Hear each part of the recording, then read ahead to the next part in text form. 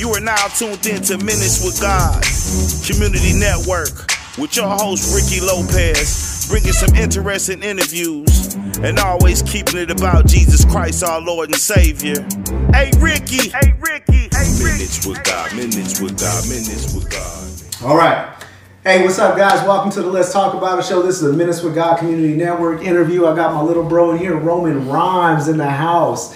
And it's crazy. It's like a full circle kind of day because, bro, when you were younger, you basically used to sleep on your couch. Yeah, it was crazy. Let me play your video games, your GameCube. Y'all would just be like, yo, just don't touch anything, play the game. I'm like, okay, cool. Yeah, so you guys do your own thing. And, sometimes I'd be drunk if I was on the run or something, you know what I mean? When I was having tough times and stuff, his mom's dad let me sleep on the couch. And yeah, she was never tripping about that. Yeah, you guys were always good kids. I mean, we did what we did in the streets, you know what I mean? But my mom always thought you were a great kid. My nana loved you. Yeah. You were her favorite, so.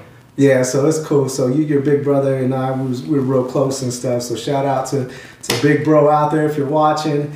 And so we're going to kick off this interview. So I don't do a lot of secular interviews type of things. I'm a Christian after prison. Some things happened in my life and I decided to go a different way. But I'm just excited just to see your life and how you're a young entrepreneur, bro. You're doing things. I'm trying, yeah. I'm trying. Thank you for having me. I'm really trying. I'm trying to do something completely different. I went to prison, not as long as you, but yeah. I went to prison and I felt like I needed some type of change also because when you get out, you obviously want to just stray right back to what you're gonna you're used to. We're all used to habits. Everyone has a habit. We're all just products of our environment. So it's easy when you get out to just jump right back into something. When I got out, I was like, dude, what can I do? And then evidently I ended up having a bunch of friends that did construction and worked on cars. So that's how it came about with everything else. Yeah. I was like, I need to do something legitimate like them when I got out. Yeah, this is great. Talking about jumping back out. When I got out, I was a Christian and I was scared to talk to people again because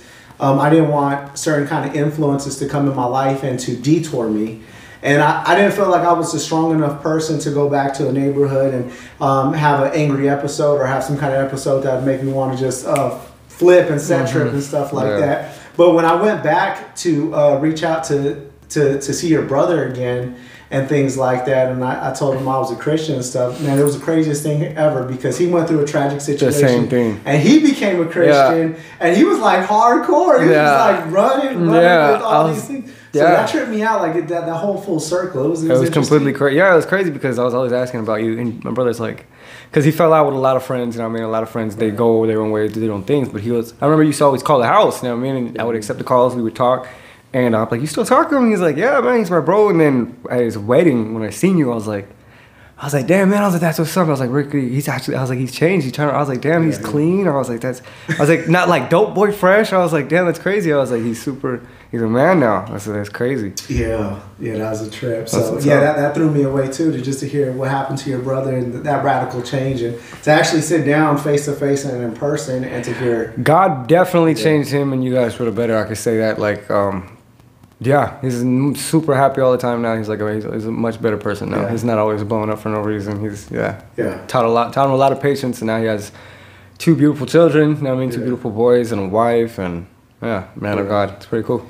It's crazy, but because I feel kind of guilty because I feel like because you got your other brother in here too. I feel like we kind of had to have some bad influence on you guys. Oh yeah, no, most definitely. I remember. So I kind of feel guilty about some things. Yeah, but I learned from you guys. A lot of my friends ended up dead because they didn't have older brothers or guys like you. You guys taught us bad sometimes, but you also taught us how to. I don't want to say how to do bad properly, but how to do bad and not get yourself killed. Obviously, and.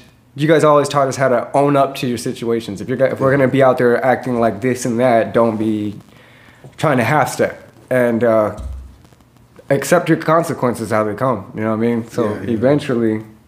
Yeah, and that was our thinking, and that was our thinking back then, and of course something happened and our thinking has changed and stuff. But man, let's get to you a little bit. Let's talk a little bit about you. So you're a young entrepreneur. I see you got this business. You're on your grind. It's Underdog. It's called Underdog Enterprise LLC, and it's literally it's a group of me and all my friends. We do paint and body work. So we're car customization specialists. So what we do is say we could swap an engine for you, or we could just paint the car for you. We could detail the car for you. We could do your tint. it doesn't really matter. Or what a lot of times what I really like to do, say somebody has like a dream car. All right, say an old man, he wants a 1953 Chevy Bel Air. Okay. All right, and he wants it to have a system, and he wants it to be painted a specific color, and he also wants us to say like shape the fins a certain way. Okay. All right, then I'll bring in I bring my guy, my mechanic, obviously, his name is Hector, and then I'll bring in Price, who works in, audio. All right, and what we would do is we would find that price at an auction or anywhere here in America. You could use IAA, you could use Copart, you could use... there's many different auctions, all right, and you could find that car at a price, all right. So say their budget is 10 grand, all right. Obviously, that's not going to be that well, all right. So we're going to try and tell them 15 grand. We can find the car for like 6 grand, all right. We customize it to what they want, to their specifications, and then after that, we just tax, let's say, 20%, okay. So off of like or like 25%. So let's just say like off of a $10,000 deal, you see what I'm saying? We made $2,500, and we put someone in the car that they wanted. Yeah. And they're able to show their friends what they got, and word of mouth, and it just grows eventually. Yeah. So you're really looking for the interest of the customer. Yeah, we're trying to. I don't like driving, because when I was younger, people were like, "It's a car. Car's a car. Car's a car." And I understand that. Everything's a stepping stone in life. I try to choose everything as a stepping stone. Don't try to say, "Oh, well, a car is a car." No. Don't write it out till it breaks. Use it as a stepping stone. Try to sell it, save that money, work a little bit harder, get more money, and then use it as a stepping stone to your next. You see what I'm saying? It gets you to your job to get your money. All right? It's a stepping stone. Everything's a stepping stone, even if it's a job that you don't want.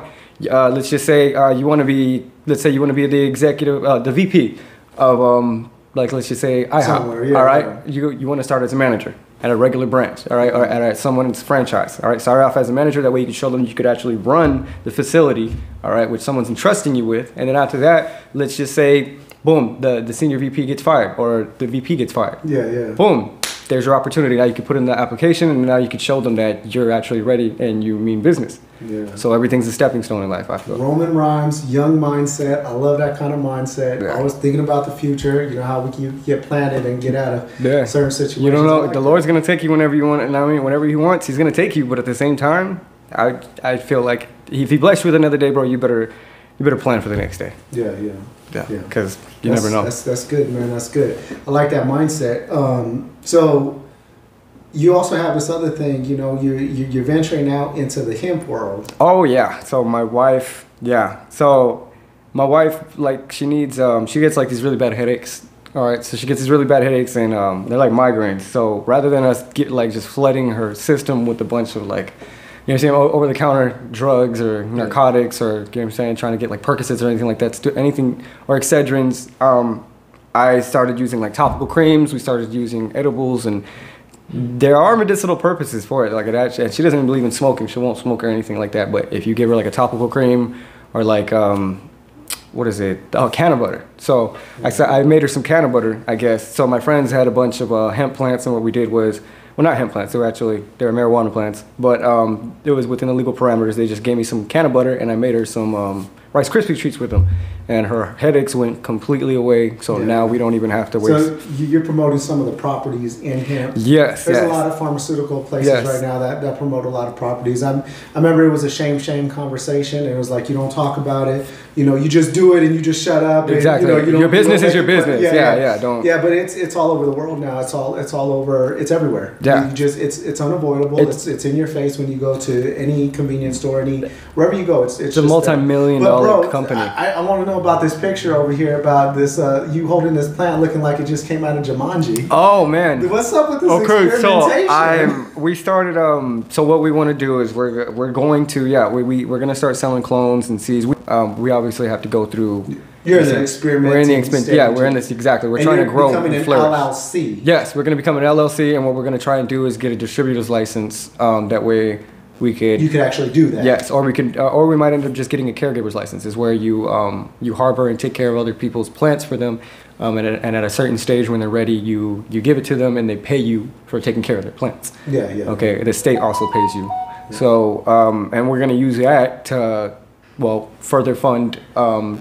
Whatever we want to do. Whatever we want to do. Say, like, because I want to go back to, like, school. You know what I mean? I want to be able to pay for my own school or something like that. So we're trying to do it all completely legitimate. That way, it doesn't bite me in the butt later. Right, yeah, do everything smart. I see, I see what you're doing. Yeah. A lot of people don't do it that way. A lot of people just go out there and they do selling it pounds. So, they're like, so good to you if you do it the right way. You know, everything the right way, everything proportional. You know, properly. Everything in moderation, man. Yeah. Moderation. That's a big word for your generation. Yeah, you cannot be greedy. I learned. I don't think people do things in moderation in your generation. They do not, and they do not do it out of good faith. They don't. Yeah.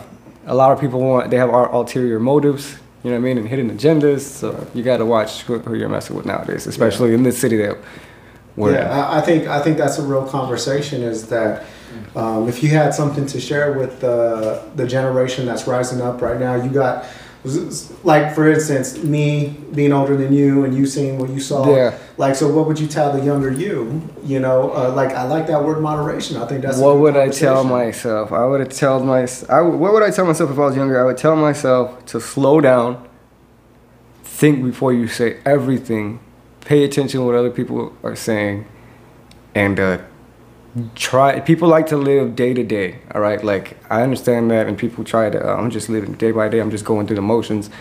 That got me into a lot of trouble, you know what I mean? And it got me into a lot of trouble because I was always reacting too quickly.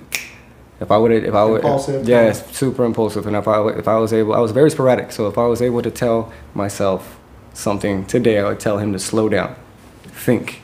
Yeah. Everything's gonna fall in you know what I mean, in order. Everything.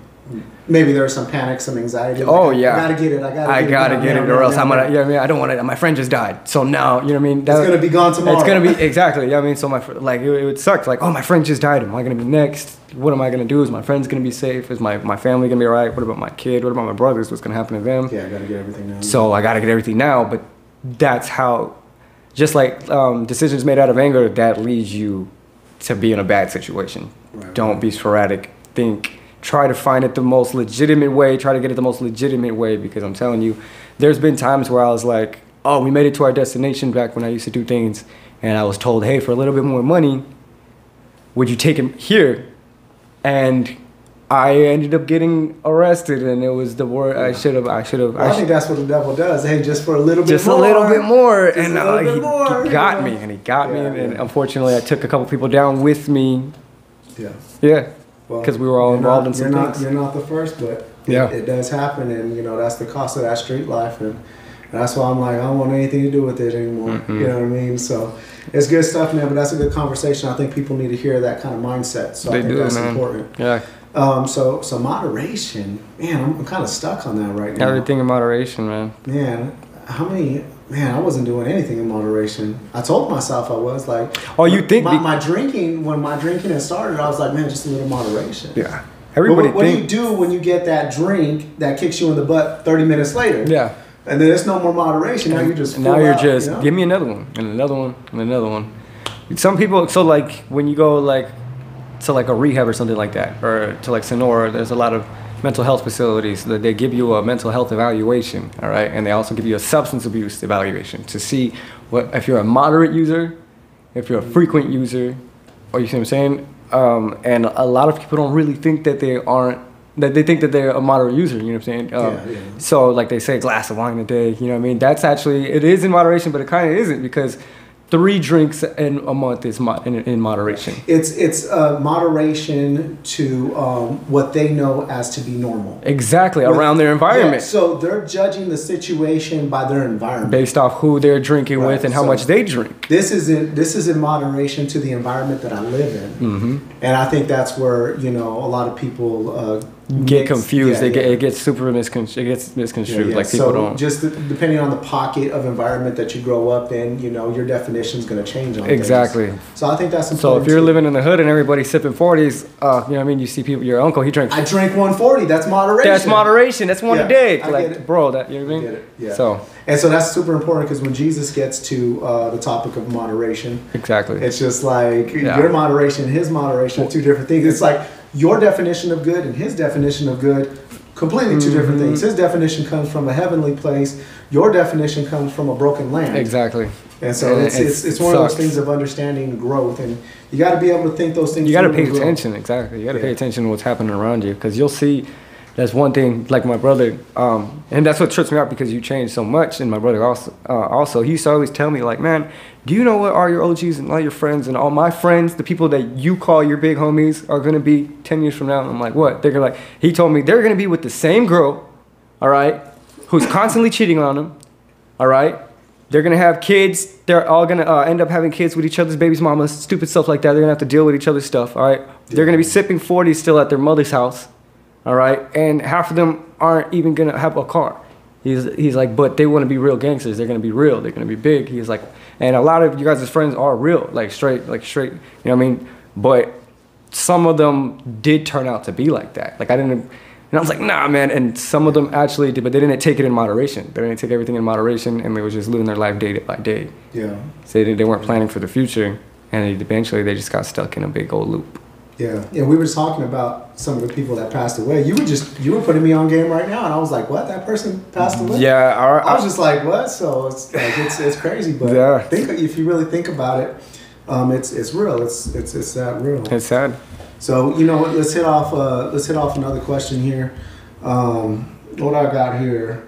So tell me a little bit about your philosophy of life. Like what's I have it written down here. Basically, what's life about? Like how would you define life? How would you describe life in a short way? I think it's about family. I honestly think life is about family. Whether you have a family now or you lost your family, all right. I think it's about family. And family doesn't necessarily have to be blood. It could be friends.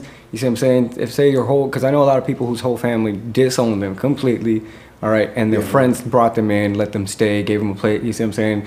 Hooked them up with a lady, and now he has his own beauty. He had a son. Now they had their own beautiful. He has his own family, even though he doesn't speak to his original family. Oh, perfect thought. Before I forget it. You know how some people say blood's thicker than water? Yes. But sometimes, could you disagree? What do you say about the mother who's about to adopt someone that's not even their blood? That's a different kind of love. That is a different kind of love. Because so it's like, I think it's just on the individual's goodness of their heart. It is. So, I mean... A lot of people try to call people like that suckers, but at the same time, wouldn't you, if you were in that position, wouldn't you want to be adopted?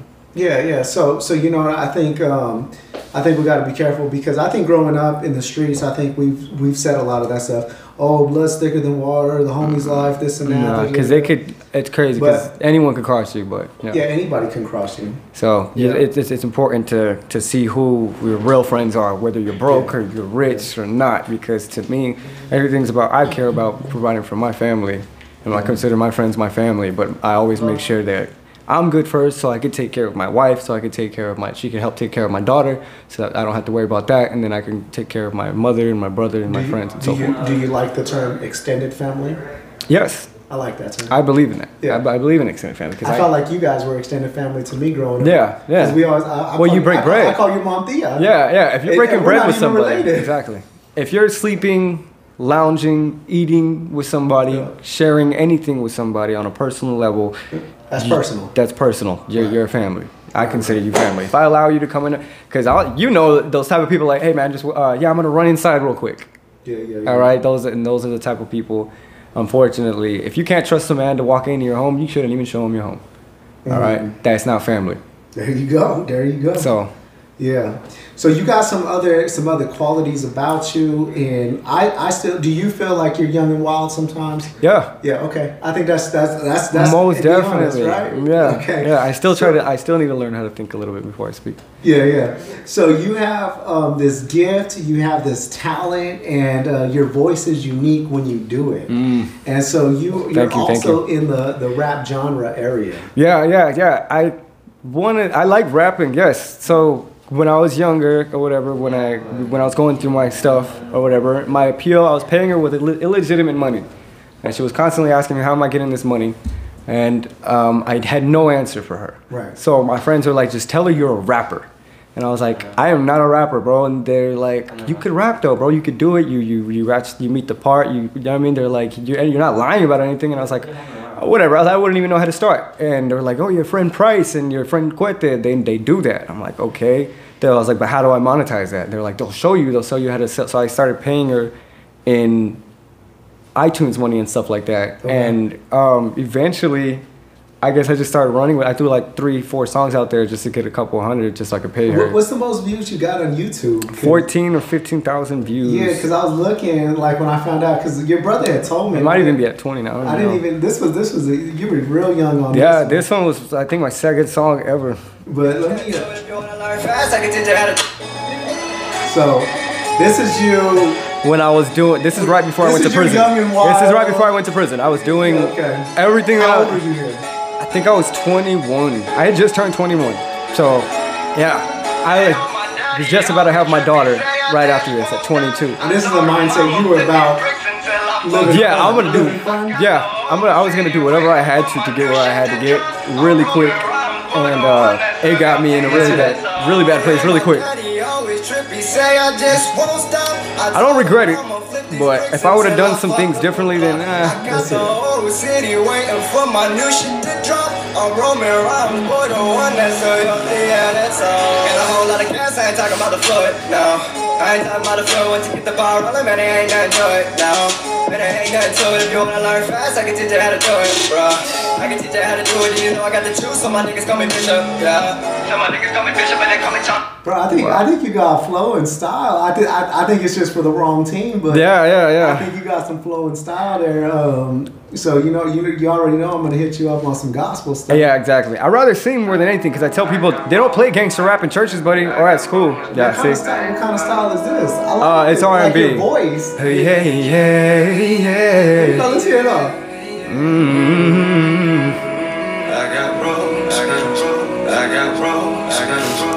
I actually wrote this song for my wife. Did you?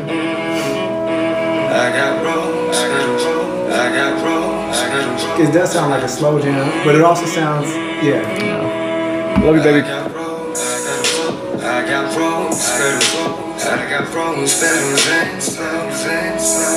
Yeah, you got cherry stems. Yeah, you got cherry stems. Yeah, you got cherry stems. And I just can't ignore the feeling. Can't ignore the feeling. I can't ignore these feelings tonight.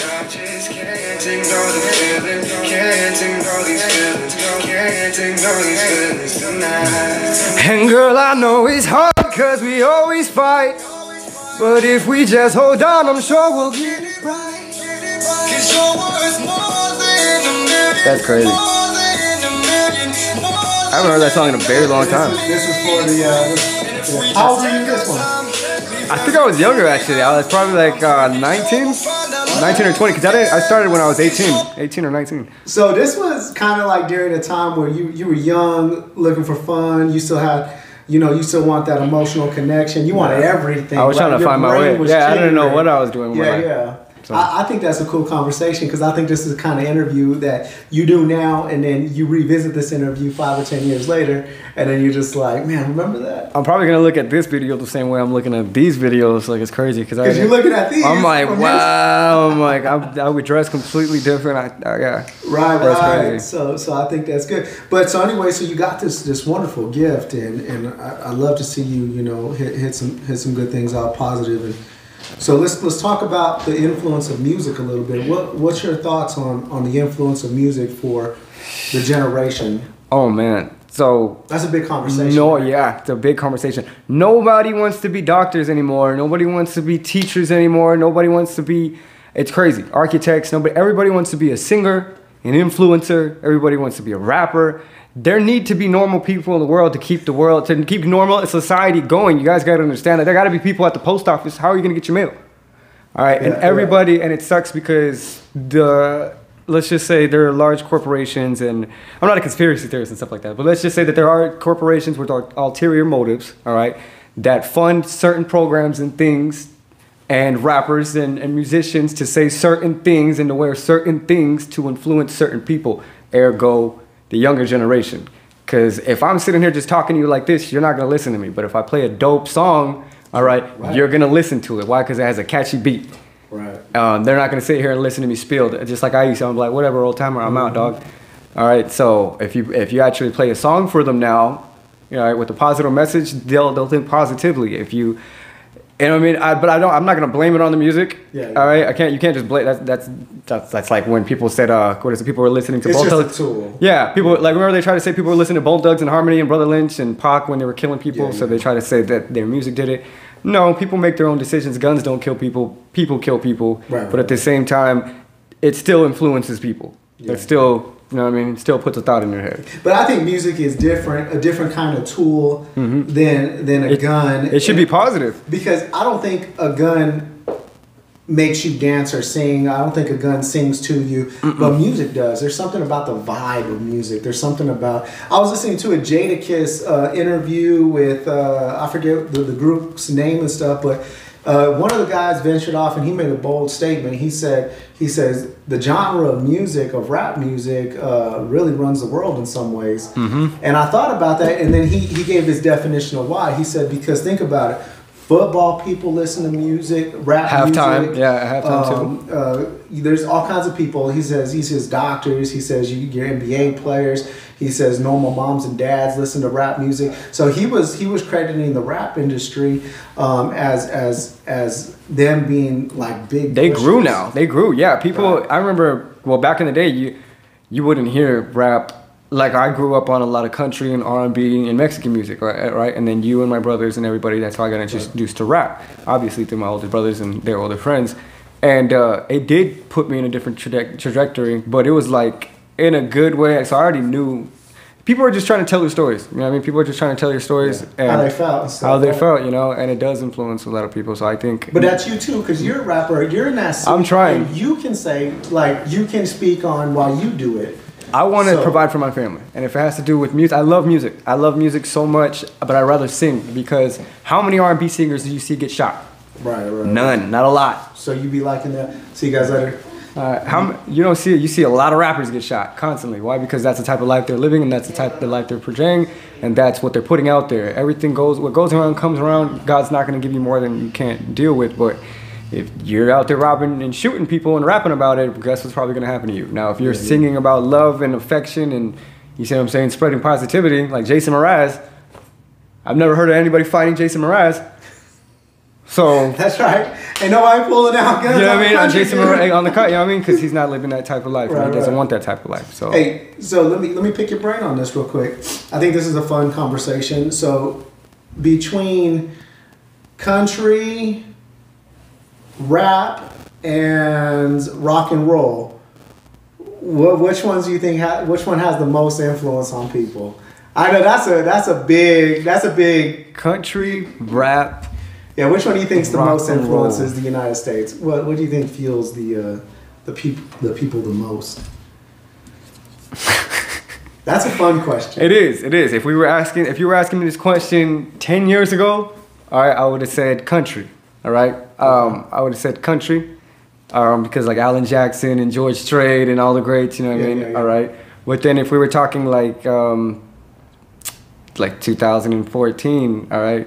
Then I would probably say like rock, because it was like a punk rock stage that everyone was going through. Remember? No, I think it was like 2010 to 2000. So it was based basically on the 90s and stuff like that. Yeah. So and now I think rap, just like you said, rap has taken it. Is here to stay now. It's no longer an abomination in music, and people are actually trying to listen to it because people can relate. Yeah. So I think that microphone in the music world is very important. And so you know that. It's a strong tool, man. You know that. It's a very strong tool. I mean, look at this. Yeah, I mean, the venting that people can do through that kind of music, you know what I mean? They have their silent thoughts as they're listening to music. And really what they're doing is with those silent thoughts is that they're meditating it in their heart. And then when some kind of trigger happens, you know, they get, okay, you know. That's the only time I make music. That's whenever I'm going through something, I'm like, man, I gotta go. Because I don't like telling people my problems. I really don't like telling people my problems because I try to deal with everything. But you do. But I do in a different way. Yeah. So through music, I'll sing about how I'm feeling about somebody or something. So is it safe to say that when you listen to artists or when you listen to music, that the person that's singing it, that's just a clip of their life, that's not the overall picture of their life? No, it's not. It's not. Because some people, like Young Dolph, R.I.P. Young Dolph, he just passed away. All right. He did live that life in the beginning, but along the way, he became a father. He became a philanthropist. You You know what I mean? He was an entrepreneur. He was taking care of his family. He just did it. They actually just did a turkey drive in his honor that he always does every year. So along the way, yeah, they do rap about doing this and that. But after that, it's That's not a small clip. Yeah, it's not a facade. It's not. It's like it's literally just their image. So these men, they'll have girls shaking, you know what I mean, in the background, dancing in the background, all right, but they're not touching them, and they have all these fake drugs and guns and all this stuff that are props. They're all props, and then right after that, they don't go home with these women. You guys may think that they do. They may. Yeah, some of them do. Yeah, the ones that are single, yeah. And some are unfaithful, but a lot of these rappers go home, like Bootsy, go straight home to his family. Yeah. All right. Yeah. I always wondered how the wives felt about that. Maybe they jump in there. A lot of them are in the industry also, so they don't really they understand that it's business. But some people do cross that line and cheat. Yeah, I think everybody understands that. Like, hey, this is when you're a celebrity. Just know that this might happen. Yeah. Well, people don't want to hear your story until you're actually somebody, and a lot of times people aren't gonna like clickbait. You know how like there's a girl's big butt right there. Boom. That gets people's attention, and that's why they do that to catch the attention of the youth. Yeah. So they're selling images of emotions that people really have in their heart. Yeah, and what they go through. They're connecting. It's up to you what song you want to listen to. But I think my question is more tailored to what some of these artists are projecting isn't their overall lifestyle. Oh, definitely not. Yeah, I think that's what. If they were really selling bricks, do you think they would be able to rap about it? Do you think they would be able to freely? No. Yeah. I think I don't know. It's a good conversation. It's a great conversation. It's a questionable one. Kind of like me and my friend actually just had this conversation. Yeah. We were like, because I don't know, there's a guy named Fetty Wap. Just got caught with a bunch of drugs, and we haven't heard any music from him in a very long time. So guess what he was doing? Yeah. He was a kingpin. He was drug smuggling and doing all this stuff.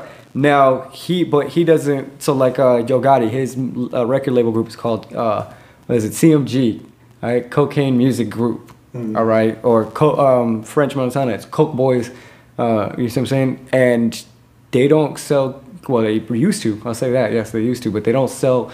They're not selling coke anymore to fund their legitimate businesses because that could ultimately be their downfall later down the road. That's how a lot of these rappers are getting RICO charges. It's either you portray the life that you used to live, all right, and keep your hands clean and you don't lose it all, or you try to dabble with both and you lose it all in the process. I wonder if there's anybody who listens to music and was like, oh man, when that person wrote that song, he was going through something. Or, oh man, when that person wrote that song, or if they just listen to music and like, no, I'm going through this. I want to make sure that I feel what this is saying. So it's weird. Like Sade, you wonder about things like that. I wonder about things like that too. Oh, yeah. Like, what's the story behind the song? You know, have you heard that song King of Sorrow? No, I haven't. By Sade? Oh my God, it's beautiful. Sade, I haven't heard Sade like forever. Yeah, it's beautiful, and she talks about. She says it starts off like I'm crying everyone's tears. No, I am the king of sorrow. Yeah. I know DMX had a crush on Sade. Oh yeah, bro. She's a woman. She was an actual woman, super wholesome. I mean, not too quiet. Not too talkative. She has a style that's just suave, sophisticated. It's pretty cool. Very sophisticated. Very sophisticated. Like smart. She's different. She's an intellectual. But that song, man, I listen to that song every time I'm feeling super. And it's a sad song. It's a sad song, and it kind of makes me feel a little bit worse when I listen to it. But right after I'm done listening to it, it reminds me to get up and keep going. Yeah. So how would you caution people about? Because I know you're still going to do rap and stuff, and you're going to have moments in life where you're going to want to talk about things and get it off your chest. But how would you caution the next man or the younger generation coming into the rap game?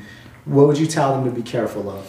Not everybody has to be a trap rapper. You could be an R&B singer. You could be a rock dude. You could be in a rock band. You know, and honestly, if you want to get into, everyone wants to live a champagne lifestyle on a Miller High Life budget. All right. Okay. Everybody wants to ball out and feel like a rapper. Even the white guy construction dude. I'm telling you, you see what I'm saying? Yeah. Everybody, the paisa who sells drugs. Everyone wants a big chain and nice cars and all this stuff. Yeah. Everybody wants to look like a rapper. But a lot of times, I try to tell the little homies, like, if you want to be a rapper, bro, that's cool. But if you're just looking to dress and look like, if that's the type of lifestyle you want, you could be a videographer. You could be an engineer. You could be a producer. You could literally, you could be a rapper if you wanted to, but you could be a lighting specialist. You could do. You don't necessarily have to put yourself in that position to make that type of money. Yeah, and to live that type. I think that's a good conversation for the younger people. Like, you can do big things, but still keep your hands clean. Definitely. Like, say you become a CEO, say you become a manager, say you become these different things.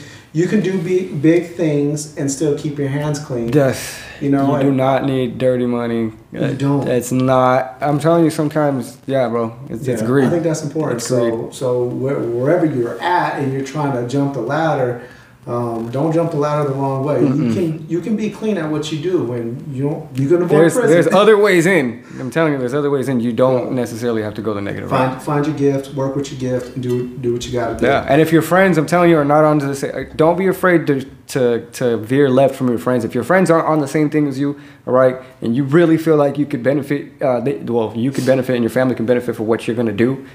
And if they're real friends, they'll accept that. And if they don't want to accept that, then unfortunately leave them in the past, bro, because you're gonna end up in the same position as them. You're gonna let them drag you down. George Washington even said that, what is it? Show me the company you keep, and I'll show you the man that you are, or something like that, along the lines of that. But yeah, if your friends, I think he tweeted it. Yeah, no, I'm kidding. You know what I'm saying? So if your friends are a bunch of idiots, and you feel like if they're doing a lot of bad things, and you don't really want to do that, and you want to go be a mechanical engineer, go do it. Yeah. Don't let them do what they want to do. Go do what you want to do. Real men will respect you for that. Yeah, I think that's an important conversation, especially young men. Mm-hmm. We need trying to act tough all the time. We need young men, not little boys. Step into the role. We need people to start taking care of the kids too. Yeah. I'm tired of that. Man, look at this guy. This guy came in with I thought I was underdressed. I came in with the tee. He says, I normally dress like this. I said, I try to. Yeah, because I noticed, man, when I was younger, around that time, actually, when I was like 19, 20, 21, I would wear my hat backwards. I would wear cargo pants, you know what I mean? Everything that a normal kid that age would wear, right? And I would get treated like a kid. They would be like, hey, son, hey, kid, hey, boy, youngster, excuse me. But when I started dressing like this, and I started, instead of me pulling up in a Charger on 20s, all right, they're like, what's up, kid? All right. I would pull up in like a Jaguar or Mercedes or Cadillac, something classy and sophisticated. And they saw that. And I'm dressed like this. They actually take you seriously. They're not. He's not. He cares about his appearance. I pulled up to the house and I saw your little Jag parked out there, nice and polished and everything. Yeah. And I was like, whose house is this? Everybody knows the car. Yeah. I like to have you gotta work hard. You don't have to be a dope boy to have nice things, man. You gotta work hard. Right. You gotta work hard. That was from tax money. That was from tax money and for painting.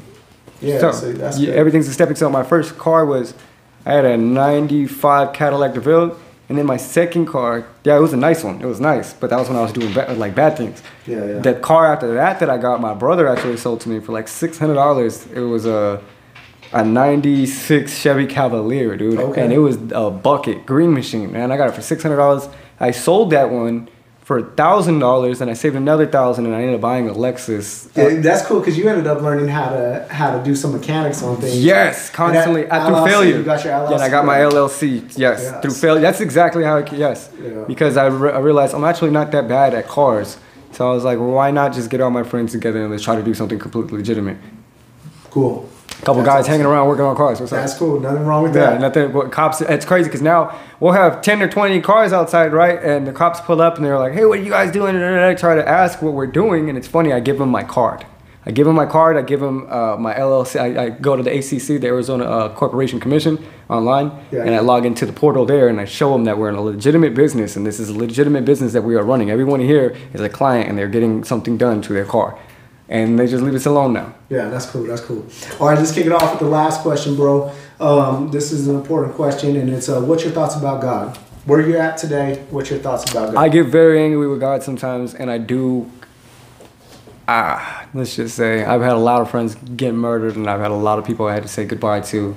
Like everyone loses an eye and stuff like that, you know. And I've gotten mad multiple times. I've even ripped up a Bible one time, super mad because something really bad happened to one of my friends, and I was like, how can you let this happen? I ended up going back and getting it, put it back together, and I realized that is life, and just because something bad happens doesn't mean you just try to end it, or you give up on faith, or you just say, F it, I'm gonna just become an alcoholic and just throw your whole life away. You can't do that. Yeah. I've failed more times than I've succeeded, and I've learned everything through failure. I didn't learn how to change a tire until I popped it. Yeah, yeah. All right. No one taught me how to do taxes until it was time to actually redeem my money. Until, you know what I'm saying? Same here. No, yeah. I feel like, and that's what sucks. That's one thing I actually thought. Let's not veer left either way. But God, I believe in God.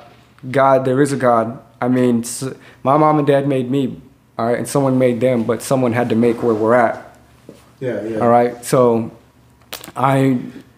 this is what I think. So do you think God is like a logical conversation? It's a logical conversation, and even if you don't believe in God, we all know right from wrong. We all know what lines not to cross, and that technically, I feel like, if you guys want to accept it, that voice in the back of your head is God telling you. Like, you call it yourself, but yeah, that's that moral fiber that people say that they have. You know what I mean? That moral, those morals, all right? Those principles are instilled in you by your family, but because they also know right from wrong, all right? And I feel like, just keep your head above water, man. Try not to mess anybody over in the process, and you'll make your way there. Yeah, yeah. Hey, let me ask you a question. So, some people believe in evolution. Some people believe in God. You know where I stand on that. But does can morals come from evolution? No. Does morals come from monkeys? No, I think more. No, hell no. Morals come from actual situations that you learn from, and then you tell your son like, "Hey, don't ever do this." You know what I mean? That's a moral. Somebody had to put those. Somebody had to put exactly. So I don't think. Yeah, I'm sorry, but everybody has a conscience, and it was put into us. I'm pretty sure. I get into these conversations with my friends all the time. That's pretty deep, though. They don't want to talk about God at all. And I'm telling them, I'm like, bro, even if there wasn't, even if evolution was possible, I was like, even if it did happen, who's to say that God didn't create evolution? Who's to say that he didn't start that, which started this, which started that? Who's to say that he didn't snap his fingers and the Big Bang actually happened? Who's to say that, you know what I'm saying? Maybe we all just have it completely wrong. Maybe we're both right, and it's all smashed together, and everybody's just trying to divide. Smashed together. So let me entertain that for a second. So think about evolution in this sense. That is it possible to start off a certain way but end off completely different? I don't know. Like like a transformer. So say I make my coffee and it's hot, but 2 hours I come back and it's completely cold. The original intentions was it to be hot and to be completely cold, but I think that's just the natural laws that God gave us. I feel like everything we see is a blueprint to something bigger. Yes. Yeah. I think because I can't see the winds. But it's there. And I could sure feel the effect of it. Mm-hmm. I can't see God in everything all the time, but I know that I could feel that there's life in me. Yes. Well, physicists say that we're all energy. You know what I mean? Just big balls of energy. All right. What if that energy is God? What if that came from God, right? What if, the soul, what if the soul is actually real? People don't want to admit it. What if the soul is actually real and God created you as a soul and as a being, and when you pass away, he takes back his soul if you deserve to go with him? Yeah. So I heard one preacher say, he's like, I believe in the Big Bang Theory. God spoke and bang. That's what I'm saying. I'm like, you don't know. Happened. Yeah, I'm like, you don't know. He could have just been like, you know what? Yeah. Boom, Big Bang. All right. Yeah. And everything's so and so Think forth. about light. When you turn on your light switch, light travels at the speed of 180, whatever it is. It travels fast. I don't even know if I'm quoting that, how fast it travels. I don't even know. But imagine being in the beginning of time and God said, let there be light. You would disintegrate at the voice of light coming at you. How fast light travels, you would blow up. I think that's a big bang right there. So I think anything God does is a bang. Everything, people don't want to admit it, but everything that is in the Bible is happening. People don't want to admit it. Or pay attention to it. They want to. They're trying to ignore it. They're trying to. Even the media. I don't want to say liberal media, but let's just say the media. They're literally trying to hide things that are happening on the whole other side of the world, and people don't want to admit it, and it sucks. Because I don't feel like we are in the end of our days, but I don't know how to explain it. We are in the end of our days. All right. If we don't change now, and if we don't restore some type of empathy and morals back into society, I feel like we're just going to crumple. A bunch of rotten apples. Personal battle. Yeah. So I think people listening need to understand that it's a personal decision. It's a personal battle. Nobody's gonna fight it for you. You gotta fight for it. You gotta believe in something, man. You gotta believe in something. So it's good conversation, bro. I really feel like, yeah, God, you gotta believe in something. Have some type of faith. But don't treat yourself like a god. You can have faith in yourself, but don't be like. Because every time I've always felt like, that's one thing I've learned. Every time I'm like, man, nothing could stop me. Like that one song, nothing can stop me. I'm all the way up. I don't even listen to that song, bro. Because when I first listened to that song, I was on the freeway on my way to go do something bad. And I was like, I was like 21, I just bought a car. And I was like, nothing could stop. Boom! Tire popped. God brought me right back down and humbled me. Hey, he gave you some of that humble pie. Yeah. There's a thing out there that says, there's a scripture out there that says, he who thinks he stands, be careful lest he fall. And so I think that's important. There's a man plans his steps, but it's God who actually, gives the final say so, yeah. Final direction and stuff. Roman Rhymes in the house. Thank you, my bro. Thank you guys for having me. I appreciate you coming Ricky, on. man, I'm telling you. Minutes with God Community Network. This Let's Talk About It interview. We'll get at you. Bingo. Minutes with God Community Network. Jesus coming back, boy, I hope you're ready for it. These signs of the times, blind leading the blind, but the Savior of mine can wash your sins away. Repent right now, and you can be saved. Servants on the streets, like day after day, preaching the word and displaying faith. Community Network. Minutes with God, the devil he a lie. We know Satan the fraud. Minutes with God, minutes with God, minutes with God. Minutes with God, Community Network.